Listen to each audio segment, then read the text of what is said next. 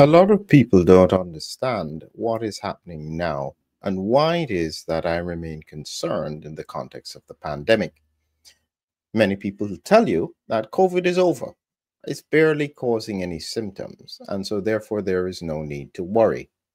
For anyone who has been listening to me, you should realize by now that very rarely is what you see really what is going on.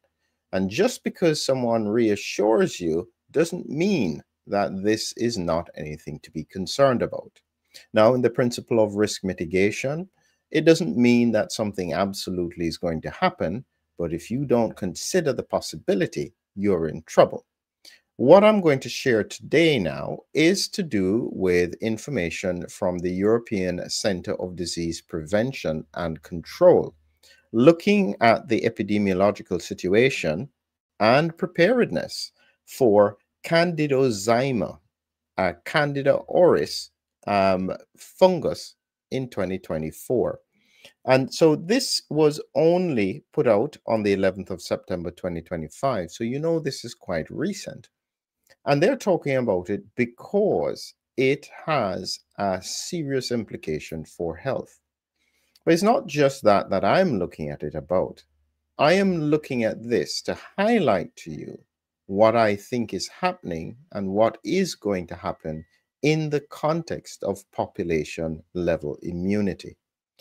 Before I start, I just want to mention that at the moment we have one of the most incredible newsletters, which we've been working at for over a year.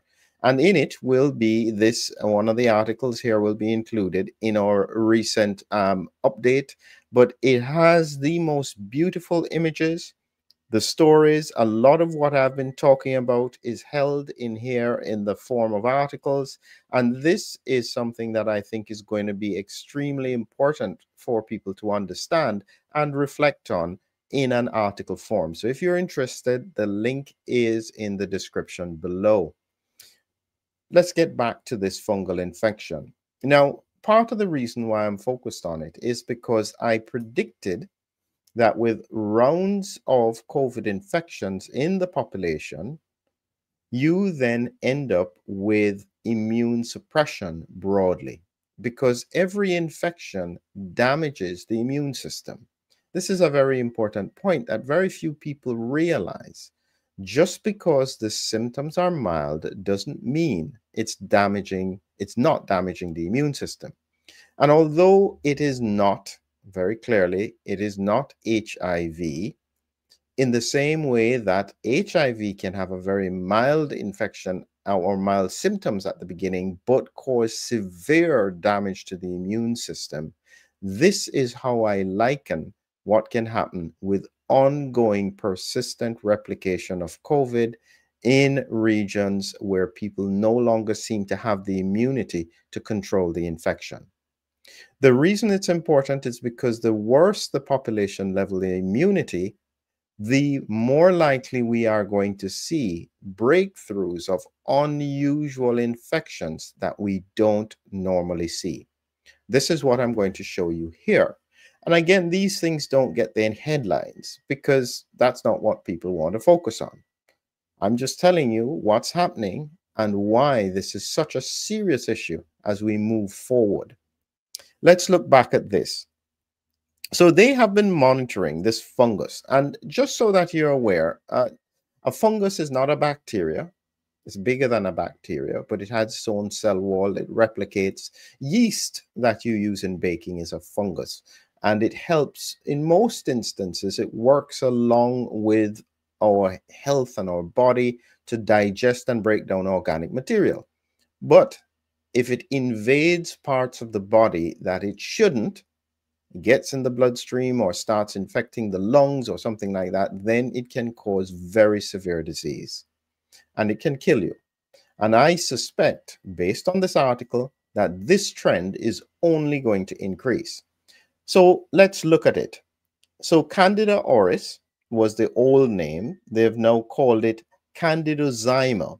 And it poses a big risk for patients in healthcare facilities across Europe because it can cause severe infections in people who are critically ill.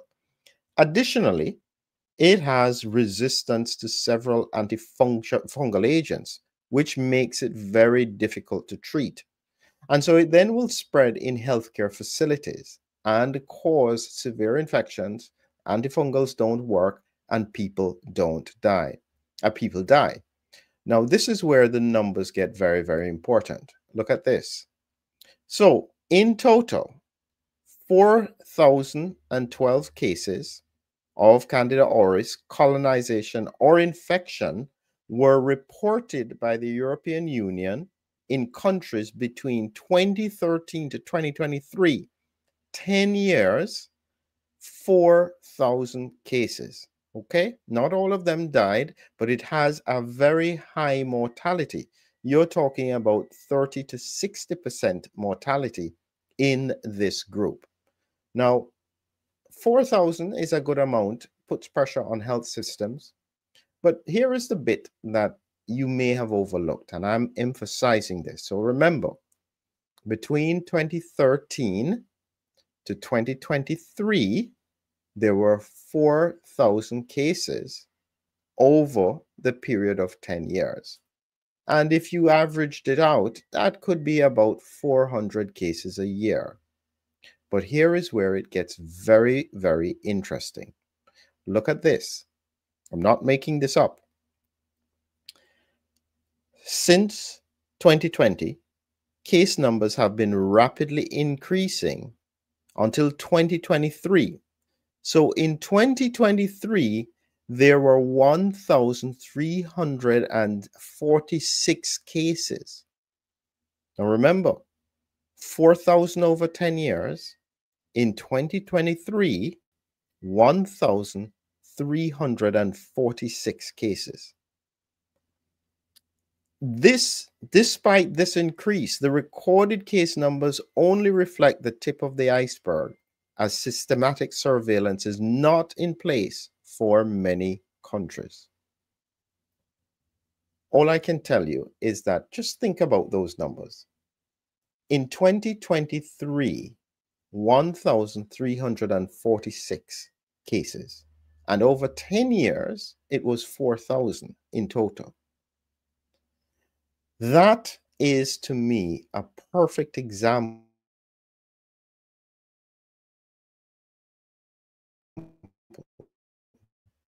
of what is happening. I bet you in 2024, that number is maintained or increased. This is the serious situation we are looking at. And this is what I mean. Population immunity has been damaged. People are getting sick. More people will get sick. Sadly, I don't know if there is a lot that we can do. You personally can protect your immunity. But if we continue to ignore this and we continue to leave this, no doubt we are going to have rising mortality, as we have been seeing over the past 4 to 5 years. Even though this has been denied, we are going to be seeing huge problems in years to come. One of the problems that people get caught out by is that people only seem to respond when people die quickly. That's why everybody got afraid in COVID. Oh my goodness, we had how many deaths today of severe COVID, and people got afraid. Just think about something. If you found out that the mortality daily was about the same or maybe a little higher than in 2020, but they were just dying of different things that were not as exciting in terms of intensive care, would you be bothered? That is the point. People are only responding to frightening news. But let me warn you, when this becomes frightening, when you start to hear about it, by then, sadly, it will be too late, because this is already a very, very serious situation. Final reminder, look in the description below. Join us in this newsletter. It's free, beautiful imagery, working in collaboration with Lumientia. We really would like your support. Join us. Let's make this one of the best newsletters in the world. We think it already is, and we would definitely like your support. Have a great evening.